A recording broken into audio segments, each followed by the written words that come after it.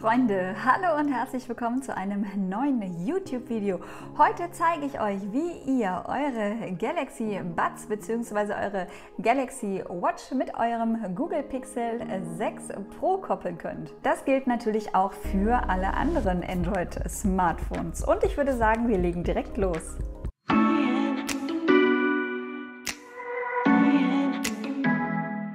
Hierfür müsst ihr verschiedene Apps bzw. Plugins aus dem Play Store herunterladen. Und zwar sucht ihr zunächst nach der Galaxy Wearable App und installiert diese.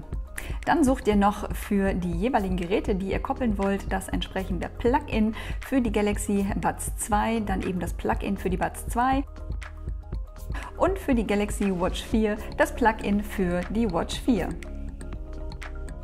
Wenn ihr das installiert habt, dann öffnet ihr die Galaxy Wearable App und sagt Gerät hinzufügen. Wenn sich euer Gerät in der Nähe befindet, wird es hier angezeigt und ihr folgt einfach den Anweisungen auf dem Bildschirm. Das Ganze macht ihr dann für jedes Gerät. Dann habt ihr dann bereits alle verfügbaren Funktionen für die Galaxy Buds und die Galaxy Watch, wie ihr sie auch auf einem Samsung Smartphone habt.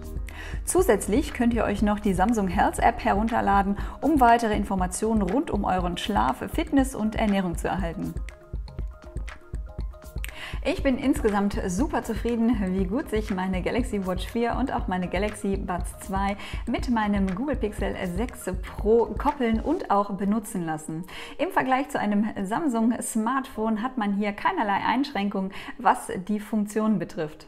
Da die Samsung Wearables wirklich sehr gut und sehr hochwertig sind, kann ich euch diese Kombination nur sehr empfehlen.